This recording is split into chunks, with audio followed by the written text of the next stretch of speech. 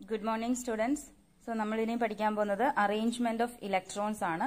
അപ്പോൾ protons, neutrons, electrons എല്ലാം ചെയ്തു, കണ്ടുപിടിച്ചു, protons എത്രയുണ്ട്, atomic number, mass number, ഇതെല്ലാം നമ്മൾ പഠിച്ചു അല്ലേ?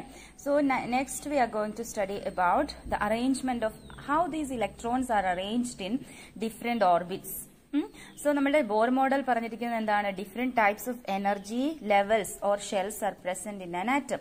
So, how these electrons are arranged in these എന്താ പറയുക ഷെൽസ് അതാണ് ഇനി പഠിക്കാൻ പോകുന്നത്. Okay, so what are energy levels? The shells are also called energy levels. Electrons revolve around the nucleus in definite orbits called shells. കേട്ടോ, since while revolving in a shell, the electron possesses a certain amount of energy. The shell closest to the nucleus is called the K shell. The next shell is called L shell. Then M, N, etc. An electron has minimum energy in the first shell. K shell electron ആണ് ഏറ്റവും minimum energy ഉള്ളത്. And the energy increases in the order K, L, M, N. So നമ്മൾ എന്താ പറഞ്ഞ, how many electron shells നമ്മൾ പഠിച്ചു? So shells are K, L, M and N. So, ഇപ്പൊ നമ്മൾ വരച്ചു കഴിഞ്ഞാൽ ആറ്റത്തിന്റെ ന്യൂക്ലിയസ് ദിസ് വൺ, ഇതിനകത്താണ് പ്രോട്ടോൺസും ന്യൂട്രോൺസും ഉള്ളത് അല്ലെ. So protons and neutrons R present in the nucleus and closest shell it is the K shell. Then അത് കഴിഞ്ഞ് വരുന്ന ഷെൽ ദാറ്റ് ഈസ് എൽ, പിന്നെ അത് കഴിഞ്ഞ് വരുന്നത് എം, ദെൻ എൻ ഷെൽ. കേട്ടോ, സോ ഇങ്ങനെയാണ് അറേഞ്ച്മെന്റ് ഓഫ് ഷെൽസ് എന്ന് പറയുന്നത്. മനസ്സിലായോ? സോ ഇതിനകത്ത് ഇനിയും ഇലക്ട്രോൺസ് എങ്ങനെയാ അറേഞ്ച് ചെയ്തിരിക്കുന്നത് അല്ലെങ്കിൽ ഇലക്ട്രോൺസ് എങ്ങനെയാ ഡിസ്ട്രിബ്യൂട്ട് ചെയ്തിരിക്കുന്നത് എന്നാണ് പഠിക്കേണ്ടത്. So distribution of electrons in shells R known as electronic configuration. Electronic configuration. Okay, so electronic configuration ആയി നമ്മൾ പഠിക്കാൻ പോകുന്നത്. സോ ഇലക്ട്രോണിക് കോൺഫിഗറേഷൻ അനുസരിച്ച് ഓരോ ഷെൽസിലും ഒരു പർട്ടിക്കുലർ നമ്പർ ഉണ്ട്. ആ നമ്പർ കണ്ടുപിടിക്കാനായിട്ടുള്ള ഒരു ഇക്വേഷൻ ഉണ്ട്. ദാറ്റ് ഈസ്, നമുക്കറിയാം കെ എന്ന് പറയുന്നത് n is equal to 1, that is the first shell.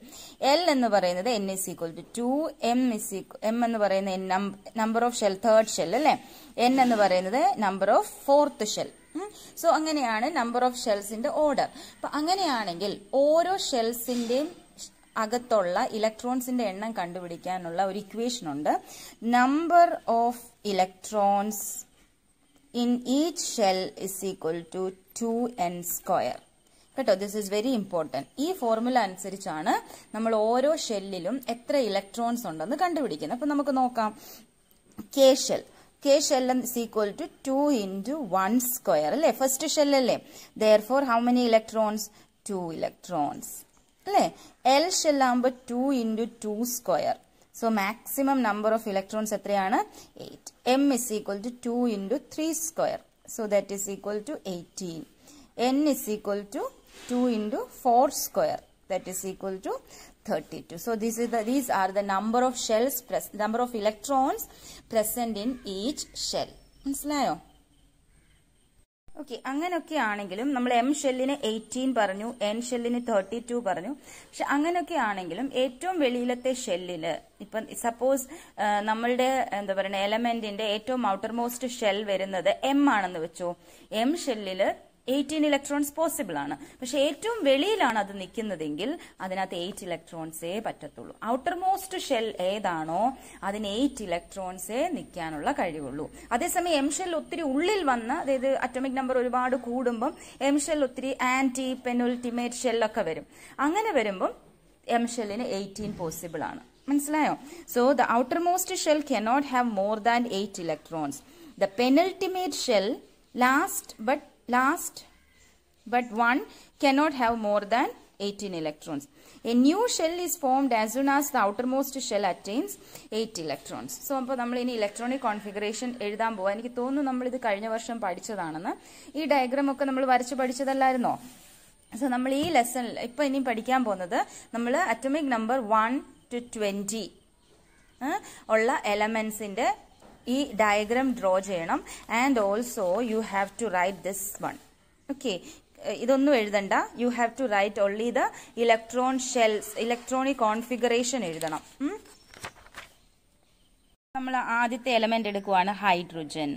ഹൈഡ്രജന്റെ representation of atom വരയ്ക്കാൻ പറഞ്ഞാൽ we know that atomic number of hydrogen is equal to 1.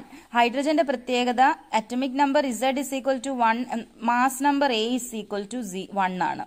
Okay, അതിന്റെ അർത്ഥം protons is equal to 1, neutrons is equal to 0, electrons is equal to 1. അപ്പൊ നമ്മൾ ഇനി നമ്മൾ ഹൈഡ്രജന്റെ case പറഞ്ഞായിരുന്നു. Hydrogen is the only atom which has no neutron, അല്ലെ? Neutron ഇല്ലാത്ത ഒരു ആറ്റമാണ് ഹൈഡ്രജൻ. അപ്പൊ നമ്മൾ ഇതിന്റെ ഡയഗ്രാം വരയ്ക്കാൻ പറഞ്ഞു കഴിഞ്ഞാൽ നമുക്കറിയാം സെന്ററിൽ ന്യൂക്ലിയസ് ഉണ്ട്, അതിനകത്ത് 1 പ്രോട്ടോൺസ് ആൻഡ് നോ ന്യൂട്രോൺസ് ആണോ? ദെൻ എത്ര ഇലക്ട്രോൺസ് ഉണ്ടെന്നാ നമ്മൾ പറഞ്ഞേ? 1. That is present in the K shell.